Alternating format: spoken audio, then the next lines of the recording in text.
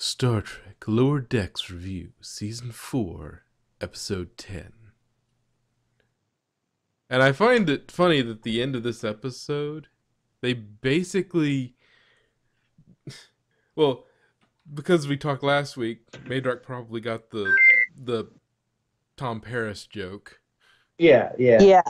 Yeah. I love that they actually mentioned it. I don't see it. He's the spitting image of Tom Paris. No, I don't see it. Like, I love that they're just like, see, same guy, same guy.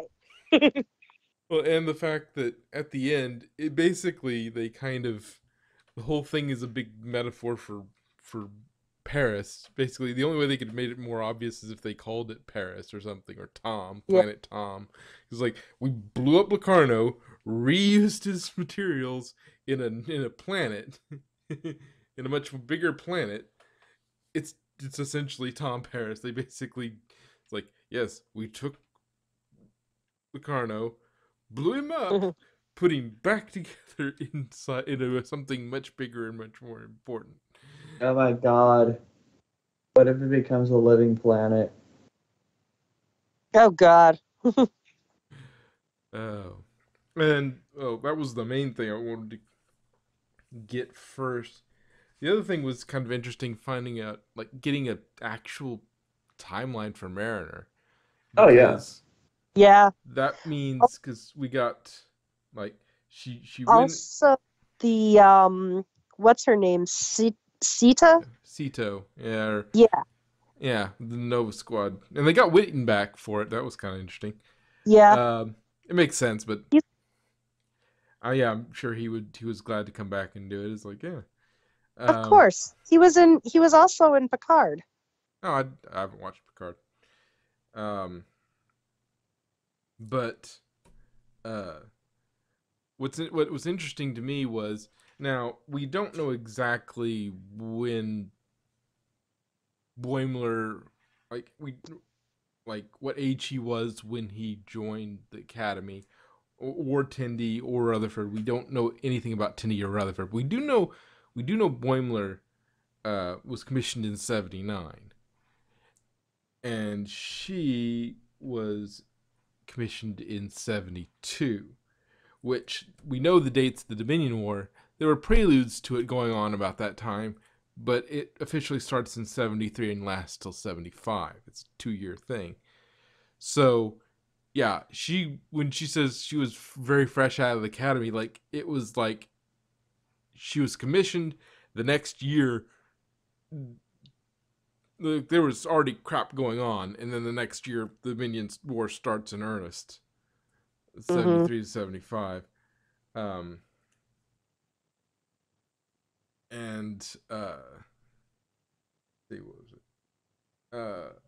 But the biggest thing out of getting that timeline is it kind of gives you, like, I'm going to assume based on Boimler's personality that he wanted to be promoted as much as possible, and he's not the self-sabotaging type. So I'm going to, we don't know exactly what age he joined the academy, but given that sort of way he is, I'm going to assume he's as young as he can be, because, like, he's actually competent and isn't self-sabotaging, so, like, he's going to rise to the ranks as fast as he can. So, like, it could be that and we know he wasn't part, well, when he was commissioned, but we don't know, but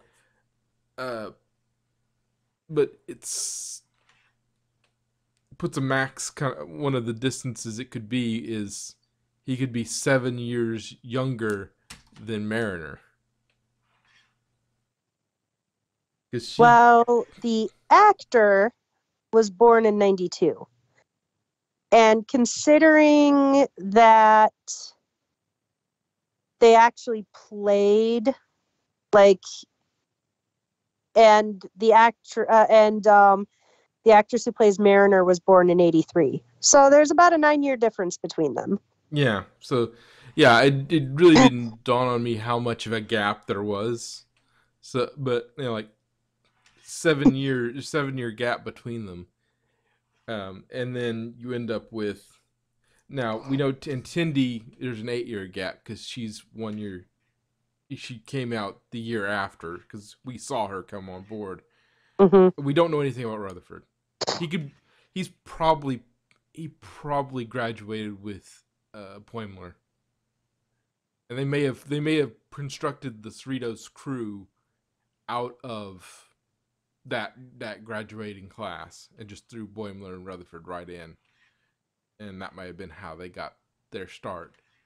But he could be a year or two older than Boimler, but I don't think he ever dealt with uh, Dominion War. We don't ever hear about that, so he was probably after 75, but to 79.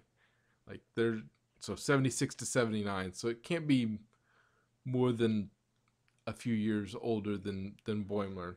And based on how he is, they're probably contemporaries. If they're not the same year, they're probably within 1 year of each other. I tried looking it up, and IMDb does not have his date at his year of birth. It just says that he was born on the 18th of July. It doesn't say like his age. Mm.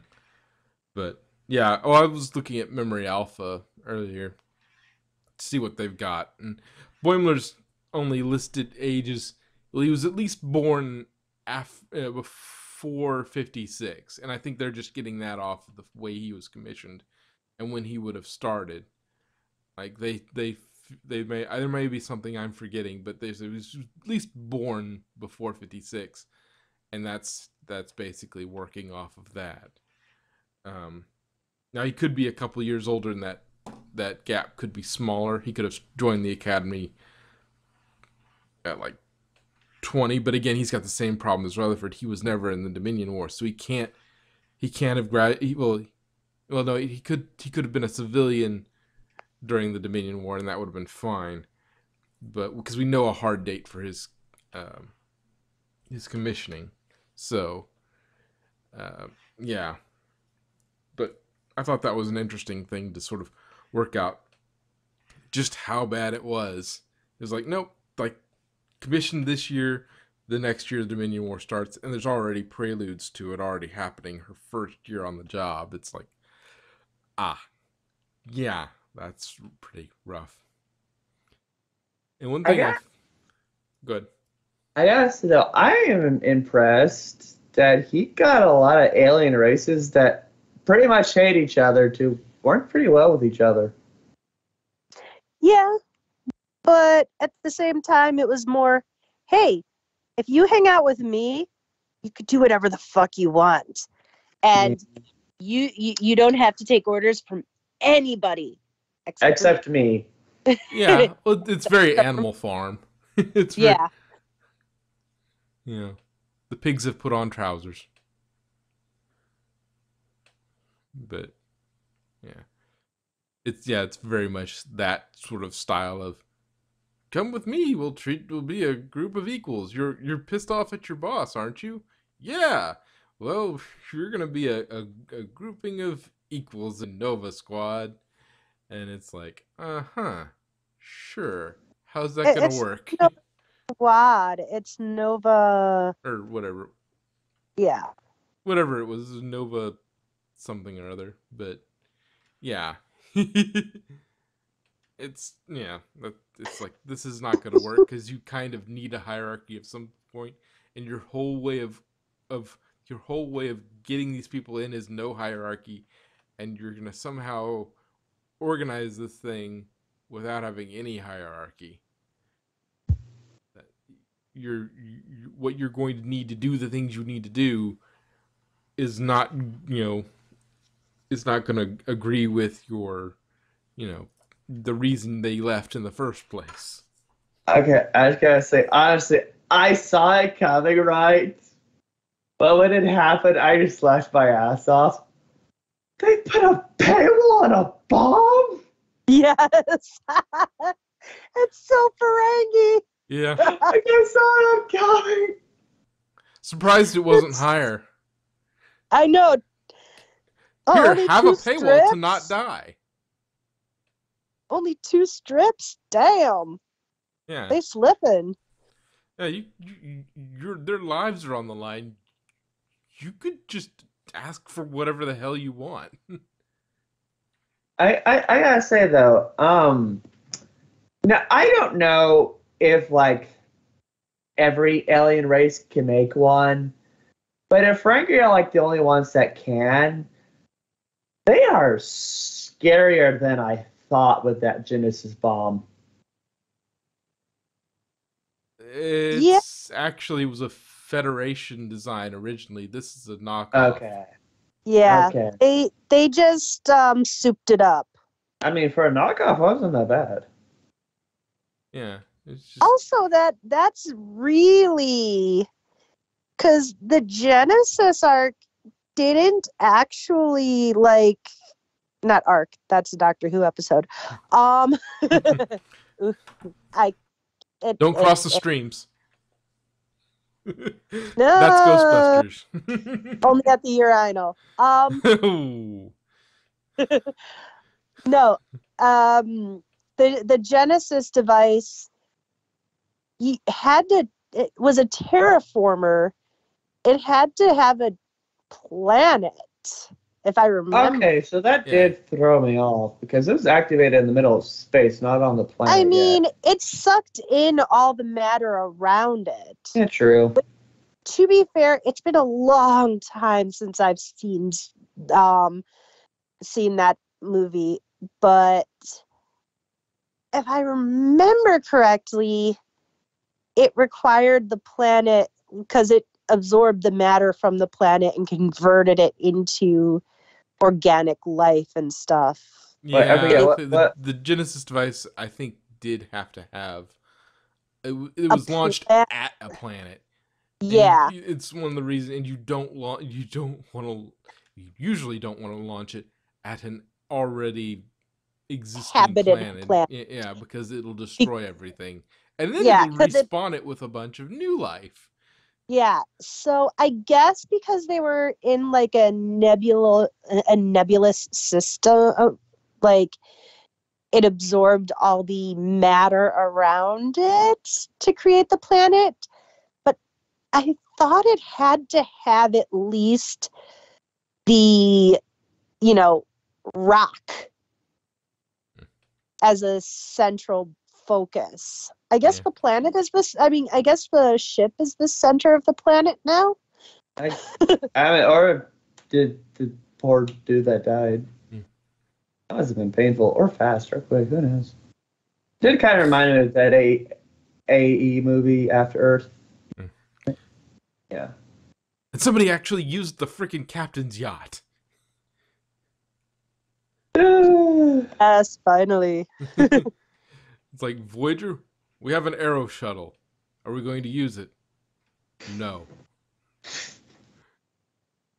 I bet. And TNG, they also had the captain's yacht, but I don't think they ever used it there either. Nope. It's in the schematics. It's there. It's technically there, and if they wanted to do it, it would be well within their canon to do it. But they never launched it. I gotta say though, it was so cute seeing Blade was like, I'm the captain now. Yes. Yes. I like the captain. Did you like my captain voice? Also, Cute. I love the fact that she decides to stay because she's going to be science besties with Tendi, and then Tendi has to leave. Like, sorry. Yeah. Like, well, looks like I'm leaving too. Calls back, hey, about that. Well, see, that was the thing. Because I think she's gotten attached to the entire group, not just Tendi. Yeah, and It's just Teddy is the most excitable. the other side of that was also that I think one of the things that I was thinking about was like obviously you have what Tendy's doing, but I was thinking when he called and he said we need to talk about your lieutenant since they didn't specify Tendy, like if when we start the next season, assuming it gets another season, I think it's supposed to. It is. It's Yeah. already on IMDb. Okay. Assuming that everything goes through and nothing weird happens, uh, like he was vague and they never finished the conversation, which we're led to assume it was Tindy. But what if he was talking about Beckett Mariner? Yeah. And it's like No, I was thinking. we need to promote her again, which would No. play right into what she's developing right now. Yeah. Because she just pulled off something like that's some A grade stuff out there. Like she completely dismantled, like got the Genesis device, stole it, got away from them, and did her best to, affect a good solution. And like that's some grade A stuff. That's exactly what you want your Starfleet officers to do. Like constantly trying to get it in. At the end, she was just trying to get him to stop, and like, he wouldn't. And just like, okay. Well, he's like, well, not at the end, okay, but like then she's like, whoop, she got teleported. She didn't have a choice. And it's like, oh. This guy's crazy. His ideas are stupid. But yeah, that was. It was some good action, and it was about what you expect. Yeah. And getting Captain Boimler for a time was fun. I liked I liked how strategic she was with the I challenge you to a battle, and he would have won if he took 2 steps back. Yeah. Because he made her sneeze to. Yeah, usually the thing that they do with that is they reward the cunning and just have them win like that. But like, oh yeah, no, I'm going to. Your expectations are he's going to win. Like, Yeah. oh, he figured out the weakness. There's a weakness. There's a strategy here. Oh, he performed the weakness, but he loses anyway, and that's And hey, isn't there supposed to be at least a countdown? I don't know, but I don't know what that is about. But yeah, next time just move to the the side. Yeah, what the rules are on that, but yeah, it's. But what was I gonna say? Another one. Yeah. Let's see. I mean, this was mostly taking everything we've kind of.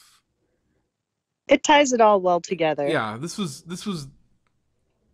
As you're going through the episode, you're kind of going, "Oh, that was this season. Oh, that was this season. Oh, that was the season," and just like, "Oh, we've planted seeds the entire season of things that are coming."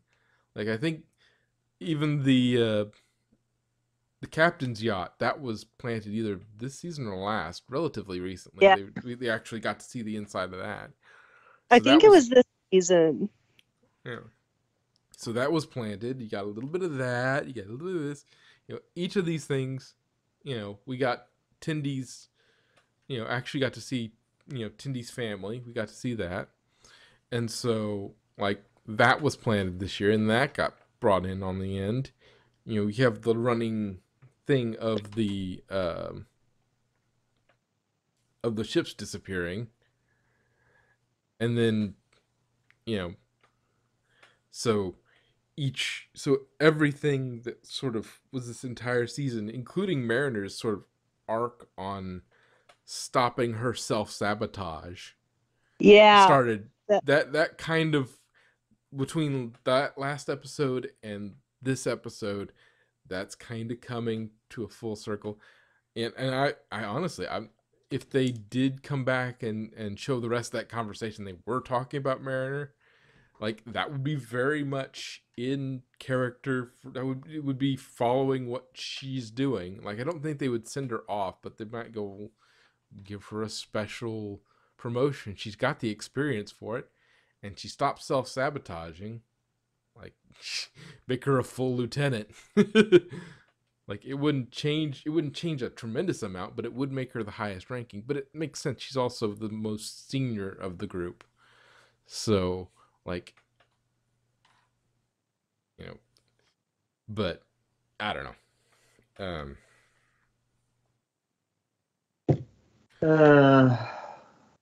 Oh, when all else fails, ram a ship through it. Yes.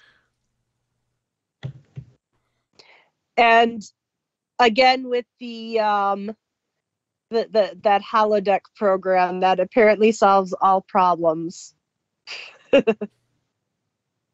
Only when we're twaining. Oh yes. Oh yes. It's like, how does this work? Sometimes. I love it at the end though. It's like I think we're getting along only when we're twaining. Yes. They've verbed the noun, a proper noun this time. It was a good culmination of the series. Yeah, season this time. It was a good bringing that together with leaving just a little bit, a few threads out for next year. Yeah, it was a good it was a good kind of one of those season finales if they don't know if there's a next season. Yeah. Like it ties it together well enough and like gives you this nice sense of closure that if there wasn't another season, you wouldn't be like, oh my God, what did they do? Yeah. Yeah. But the only bad thing that happened at the end was Tindy left. That was the only bad thing, and that's not even that bad because she can just come back. Like exactly. Even if they left it at that, it's like, well, okay, she spent some time over there and then negotiated her way back over to Starfleet at some point, and you can headcanon that into your, what you read of the season. Now, one thing I want to make a note of, I can't remember the name of it, the Trinor or whatever that shield was called.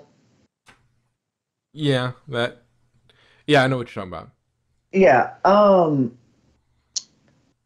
honestly, that shield was like pretty kick-ass. Like even after ramming a ship through it, like a few seconds later, it repaired itself again. Yeah. They should put that shield on all the ships because, no offense, the shield on ships suck.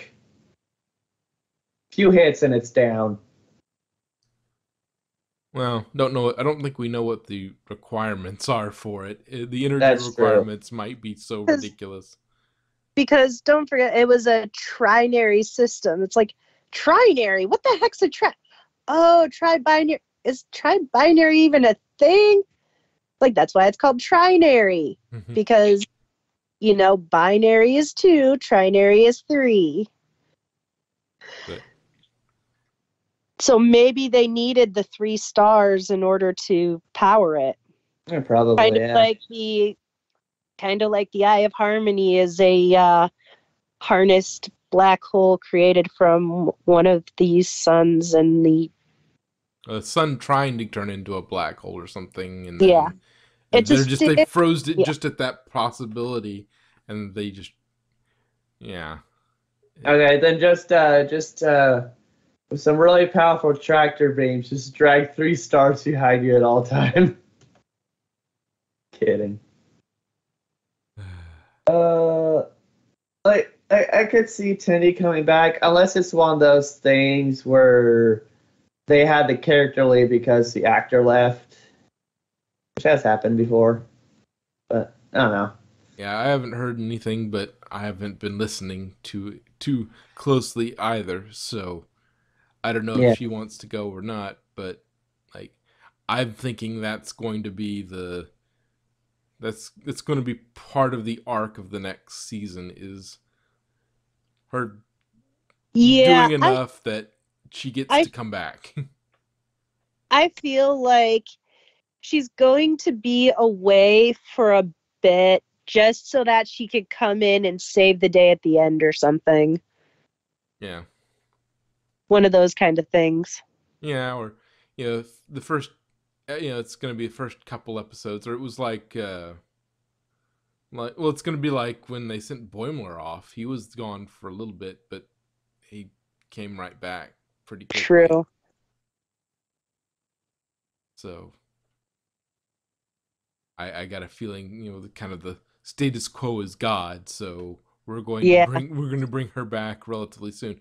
But she's going to have a little story arc at the beginning of the next season, and she's going to have that, and maybe we'll have Mariner have a little story arc as well. If she gets they're like, yeah, we're going to make you a lieutenant. What? Are you okay with that? Yes. I have. Yeah.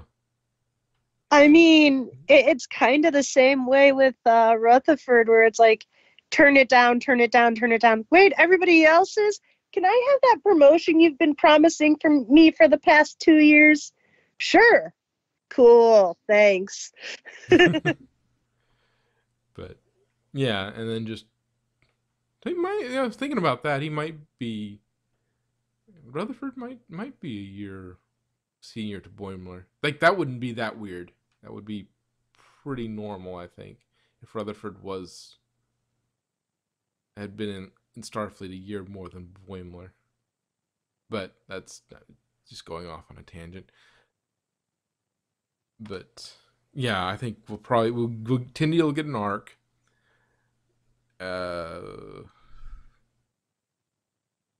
Rutherford will probably get some, like, it's probably be an opportunity to give Rutherford, well, he got some good character development this season, but like to get him some even more "this is what I do now" thing while he's trying to find what he does without, away from Tendi, because they like to put those two together to do things. It generally breaks off into Mariner and Boimler doing something and Rutherford and Tendi doing something.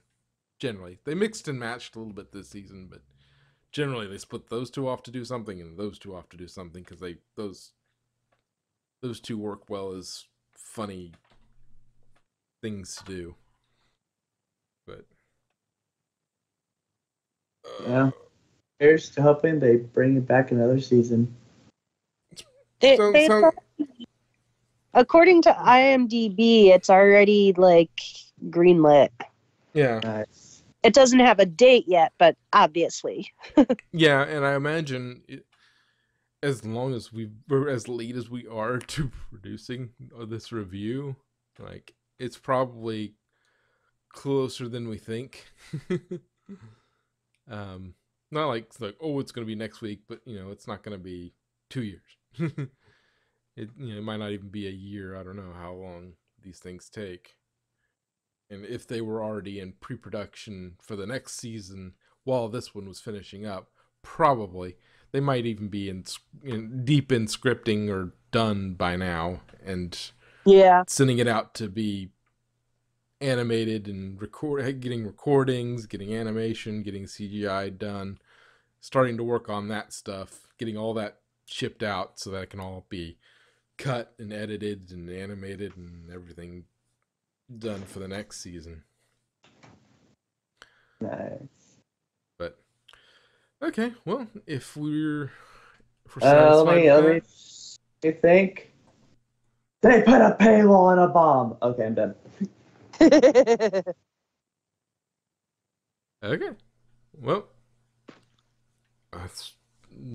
maybe we'll see him later this year. Maybe we'll see him next year. But That's it for Lower Decks for a while. And